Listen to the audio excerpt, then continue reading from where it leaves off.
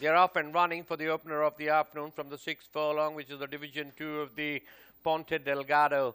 Played to almost a level start by all the runners, and as the field settled down, the odds-on favourite Moment of Madness at the 1,000-metre marker leads the field from Delgado in second, settle back in third, Daulat Mai. On the outside, Nusrat making a forward move, length and a half behind is Mariella Tuvet, the inside in the centre, Zakapa. Reciprocity is wide of the track. Then we got Zakapa, in fact, is making a forward move. Then over the 600, 2.5, 3 length behind is Allied Attack. They're beginning to negotiate the turn now with Moment of Madness is the leader from Delgado in second, 2.5 length behind is Nusrat as the hedge turns for home. Moment of Madness comes in on first. A length and a half in front of Delgado is trying to make a forward move on the outside. In third, there is Nusrat. After that is Oriel, but Moment of Madness is now being ridden out. Leads by about 2.5 lengths in front of Delgado. In third is Nusrat. On the outside is Oriel, but Moment of Madness is well clear of Delgado.